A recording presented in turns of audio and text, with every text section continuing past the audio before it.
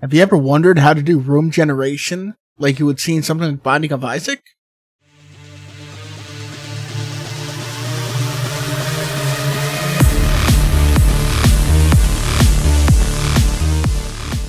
Alright, so jumping into it, obviously we're going to need a starting room that we're going to generate from. This will be our spawn room.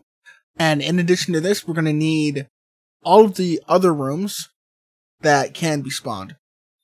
Now for this, I'm just using this one room and copying it over and over into different scenes. So all my rooms are going to look the same, so they're not necessarily going to have the open doors where they should, especially on the left and right hand side. However, every room is going to contain the same script, the same signals, and the same collisions. The only difference is going to be the size and the shape of your room. Alright, so starting off, I have my room as just a static body. And a sprite, which is showing my room. And as you can see, I've got an opening door down here at the bottom. So I'm going to have my 4 collision shapes here. Or sorry, 5 in this case, because we have one open side. That's going to cover all my walls so that my player cannot walk through the walls. And then we have some collision detections that we're going to be using. So I got these set up again as their own static bodies. Just bottom, right, top, and left collisions. And each one of them has just a collision shape. Roughly about where any of my rooms that would be beside it would go. And you can see they're not overlapping on the side because the overlapping is what we're going to use to detect if there's already a room in that position. So for example, if we have a room down here, if this is our starting room, we have an opening at the bottom. We spawn a room down here to match up. So we need a room with an open top to match up with our open bottom. We're then not going to go take a look at our room down here and be like, oh, we have an opening at the top, let's spawn a room on top of it. No, we're going to have our detection here and be like, oh, there's already a room up here, so let's skip that one. Right, that way we're not like trying to double up and overlay rooms on top of each other and get any weird situations. And with these on my detections, I'm going to be using a body entered signal. I'm sorry, we're not going to be using any signals. That was my that was the old way of doing things that I was doing. Which means I can actually disconnect these. Let's go ahead and disconnect.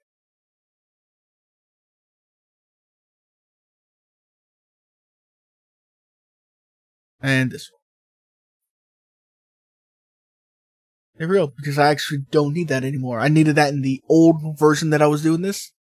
But in my updated version, that works a lot better. I don't need that. Alright, so we don't need any signals being sent out from here. So all we need in our rooms, and the same thing is going to be applied to all your other rooms. Not just your starting room, but, you know, your rooms with doors on the left, the right, top, bottom, whatever you're going for. And on this script, we're going to export a variable called open doors, and that'll be a pool string array. So this is what's going to change on every one of your rooms.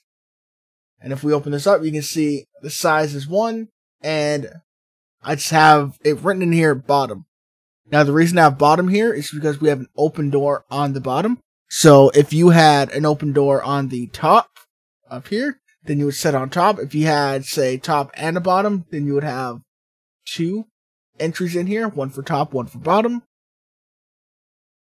And how you would do that is you just increase your little arrow here, like so, and you just add top, bottom, left, right, whatever you need for there. And in the case of this starting room, I only have an opening at the bottom. And then my ready function, I'm going to wait for an idle frame. And then I'm going to call the randomize function. Now, I'm calling randomize a lot more than I need to. In fact, I can completely remove those. That was for testing that I did. And I can even remove the randomize here that I have on line 10. So what I'm doing here, after we wait in our ready function, we're going to go into a for loop. So we're going to look for our openings inside of all of our open doors. So for all of our open areas, so again, on our starting room, it's just this one area, but in some rooms, you might have multiple sides that are open. So for each one of those open doors, we're going to randomize. And I'm using this function just to slow it down, the yield, waiting on a timeout for a half second. So I'm only going to spawn a room every half second or so. Obviously, you can completely remove this if you just want to brrr and just, like speed through the room generation for an actual level. Or you can use something like this to slow it down a bit. In this case, again, I'm using 0.5, so we can spawn a room at every half second, so we can get a better idea of what is going on. So if I change that down to 0.1, that's going to be a lot quicker, and you can see that when we go ahead and spawn here. Whoops, let's come to our full level so we can get a proper visual. You see we're getting some small levels, and they're being generated a lot quicker. And of course, if you remove that completely, the result that we're going to get is this kind of like instant generation. And look at that big room. Oh, and it's still going. It's still making some generations. So you can see if you remove that timer, everything's going to be a lot faster. And it looks like our generation is actually completed. So that's perfect. So this would now be our level or our map that was generated for our player to go through. And if we do that again and take a look, you see we got something completely different and all our generation is going on again instantly. Oh, in this case, and that's still going. That has gone off my screen. So this would be a gigantic map. In this case. Whoops. So you can mess around with that, decide on if you should or if you need to have any type of slowdown like that. Of course, that's when you hide all of this behind a loading screen. So I'm just going to go ahead and put my little timer back in there. That way we don't have these gigantic rooms like that. Alright, so for that, we're going to match our openings. So remember, our opening on our starting room is bottom. And we're going to do the same thing on all these sides here. So if our opening is on the bottom, then we're going to check if our bottom collision is not colliding anything. So if this one right here, our bottom collision. So if this is not colliding with anything else, so if there's no overlapping walls, then there must not be a room there in that position, right? Because you got to remember, if there was, then it would either be like this, overlapping with the wall, or something like this, overlapping with the other collision shapes. Either way, we have some kind of overlapping body going on here like this. So if that's not overlapping, then we must not have a room there, which means we need to have one. So I'm just going to get a random number based on my available rooms that have a top opening. So for that's just inside of my room control and my variable top. And you can see I can just load up all my scenes here that have a top opening.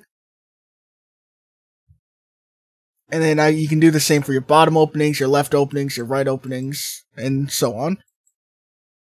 So I'm just using that total to get the size.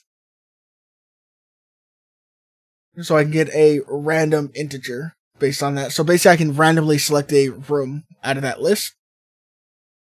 Then I'm going to create an instance of that room.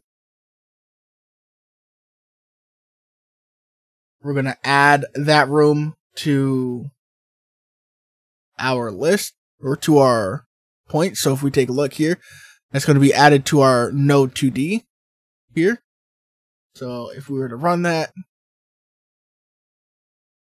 and we were to take a look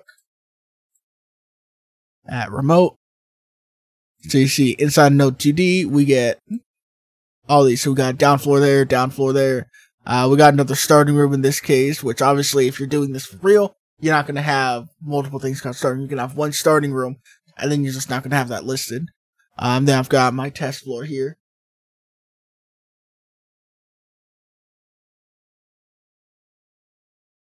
Alright, so once we've instanced that room as a child, we get the size of it based off of the texture from our sprite. So sprite, get texture, and get size. And then we're going to basically set the position, our X and Y position here, based off of the size of that room. So I'm going to set the X completely over. Based off of, and this is obviously going to be different based off where your origin points are, right? So for me, this is based off of my point being right here in the center of my room. Now this might be in your top corner or your bottom corner, wherever it is for you. For me, this is based off of the center of my room. So I'm going to move it on my X over. And this, of course, off the our room instance. And then I'm going to do the same with the Y. So I'm going to do position.y, and I'm going to add on my Y size. So I can get it in position. So that the basic point of this is to get it in setting in the correct location without overlapping things. And obviously you're going to run through the same situation here with top, only we're going to be checking for rooms that have an open bottom because we have an open top. And with left, we check for an open right. And with the right, we check for an opening on the left. But that's all we need to do. And now, at this point, all you need to do is design your rooms. And if you wanted, you can create another script. Or add another script into your rooms if you wanted to. Randomize maybe from a bunch of scenes for floor layouts inside of that room. Or possible floor layouts in that room. Or randomize different enemy types that might be spawning in there. Or randomize different amounts of enemies. Or whatever it is you want to do inside of that room. You can do it. So, at this point, we have our multiple room generation going on here. All you gotta do, design your rooms. Alright, now remember to hit that like button, hit subscribe, and if you have any ideas or help that you want to see in the form of a video, maybe there's something that you think many people could benefit from, or maybe you're struggling with some kind of mechanic or technique going on, you can go ahead and leave a comment in the video below, and maybe we'll do that next week.